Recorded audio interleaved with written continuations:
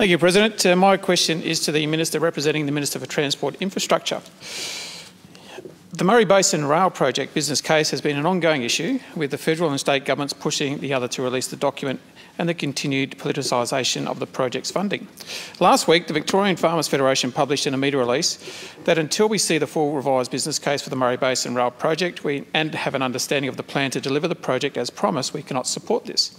The media release goes on to state that a fit-for-purpose rail rate network must provide an opportunity for competition amongst trail providers, storage facilities, access to all ports and access to the national rail network.